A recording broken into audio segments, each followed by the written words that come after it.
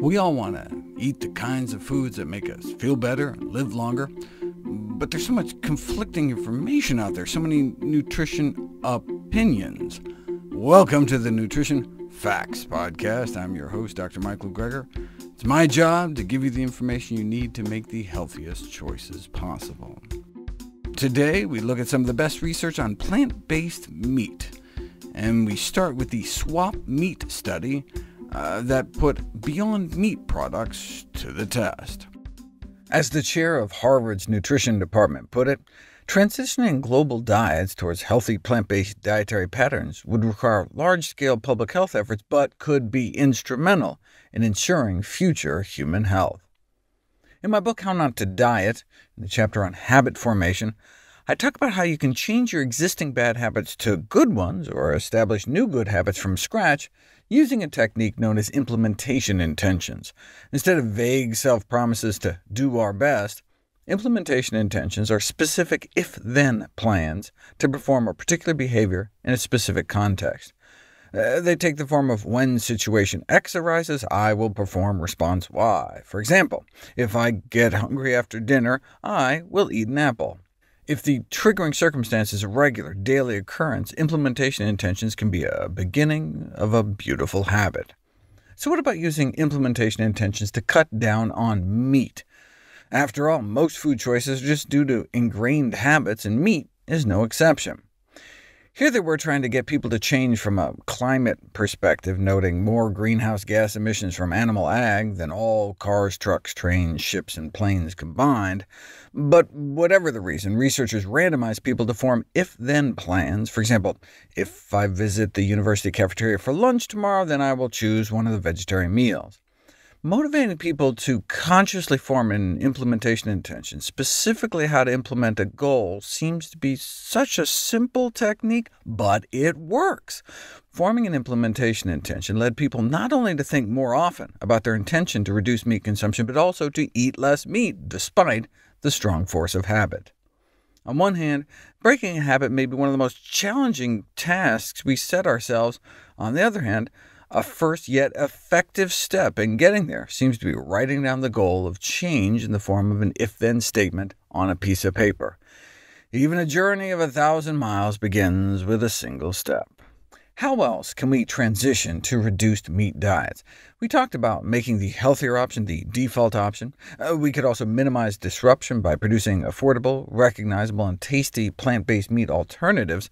The topic of plant-based meat alternatives has been discussed for several decades, but it's only recently become one of the hottest topics in the food and research communities. After all, one of the largest perceived barriers for switching diets was the enjoyment of eating meat. And so if you can deliver a similar taste and mouthfeel, it could help people shift. And it seems like it's working. In recent years, in North America, plant meat sales grew by 37%.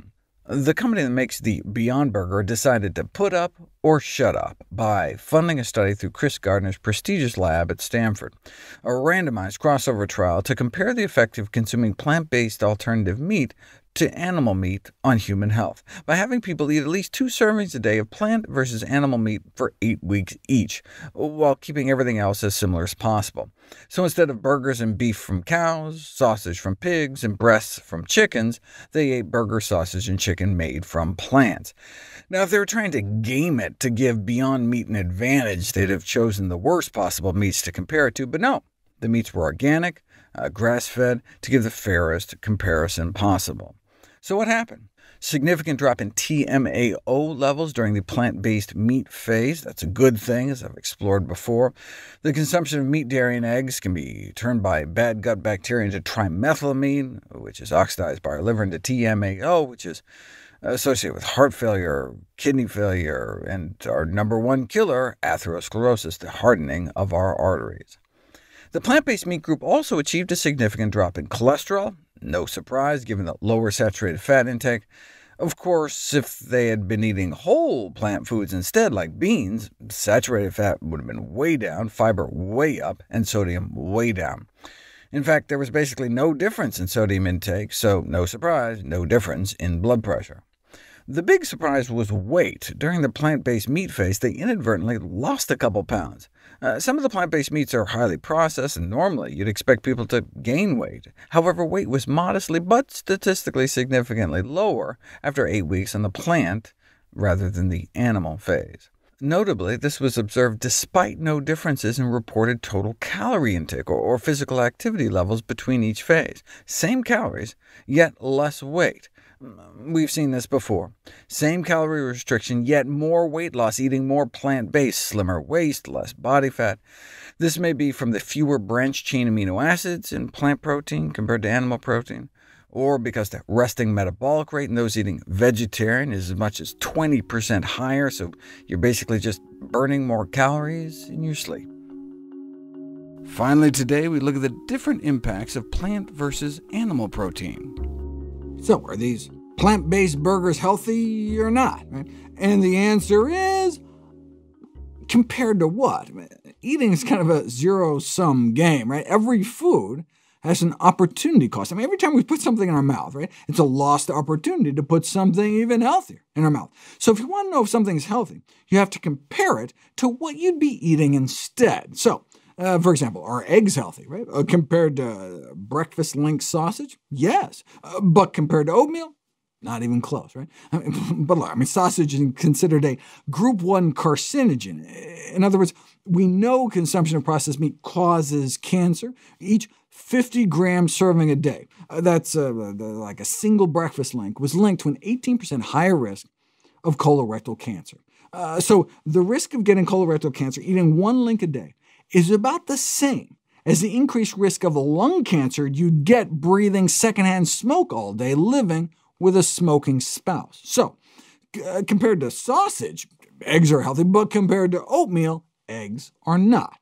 So when it comes to Beyond Meat and Impossible Burger, yeah, they may be better in that they have less saturated fat, but hey, you want less saturated fat, and plant-based meat alternatives are no match for unprocessed plant foods such as beans or lentils. A bean burrito, lentil soup could certainly fill the same culinary niche as a lunchtime burger, but if you are going to have some kind of burger, it's easy to argue that the plant-based versions are healthier. Right? There is a sodium issue, and it's not that much, if any, lower in saturated fat, since they use coconut oil, which is basically just as bad as animal fat.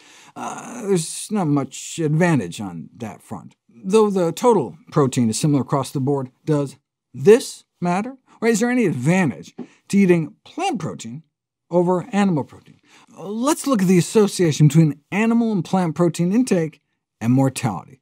In the twin Harvard cohorts, following more than 100,000 men and women over decades, after adjusting for other dietary and lifestyle factors, animal protein intake was associated with a higher risk of mortality, particularly dying from cardiovascular disease, whereas higher plant protein intake was associated with a lower all-cause mortality, meaning a lower risk of dying from all causes put together. So replacing animal protein of various origins with plant protein was associated with lower mortality, especially if you're replacing processed meat and egg protein, which were the worst. But when it comes to living a longer life, plant protein sources beat out each and every animal protein source, not just better than bacon and eggs, but better than burgers, chicken, turkey, fish, and dairy protein.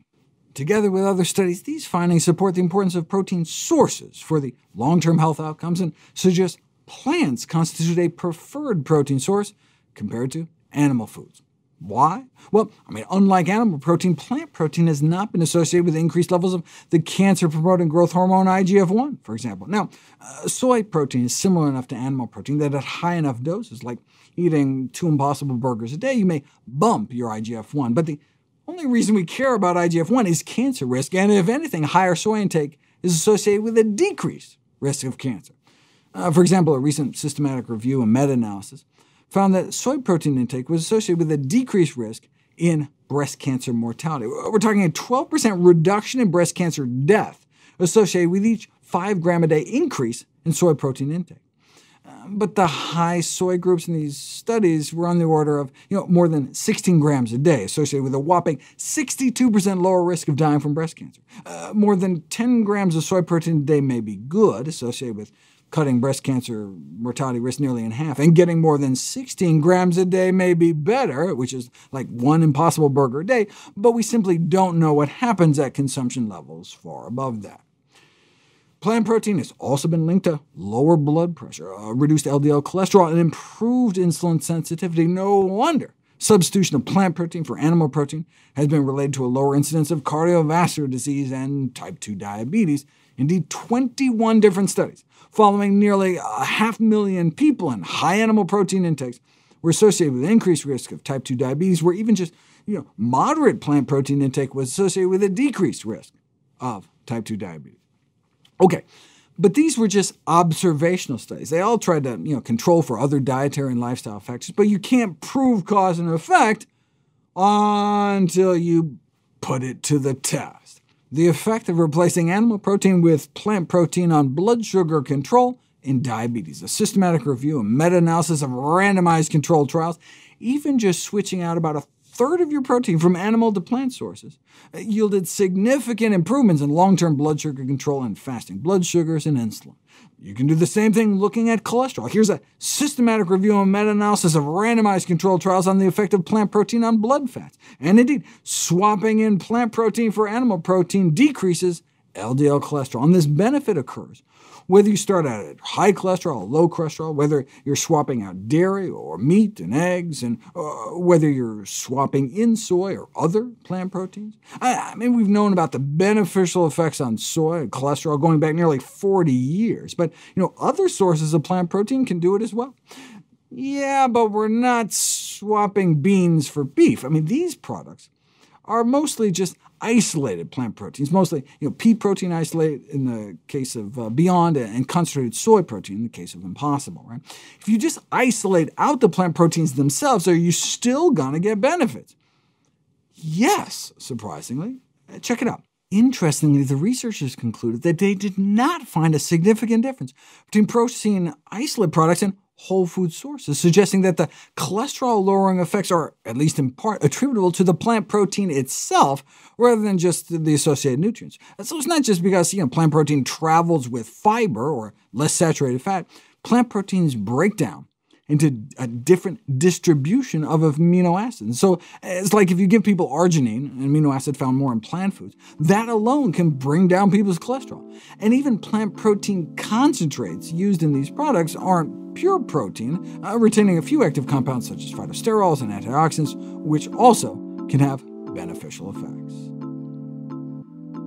We would love it if you could share with us your stories about reinventing your health through evidence-based nutrition. Go to NutritionFacts.org/testimonials. We may be able to share it on social media to help inspire others.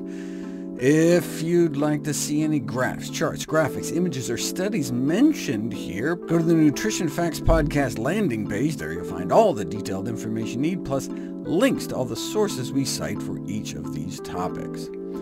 My last two books were How to Survive a Pandemic and my How Not to Diet cookbook. Get ready this year for the launch of How Not to Age, and of course all the proceeds for the sales of all my books goes directly to charity. NutritionFacts.org is a nonprofit science-based public service where you can sign up for free daily updates on the latest in nutrition research with bite-sized videos and articles uploaded nearly every day.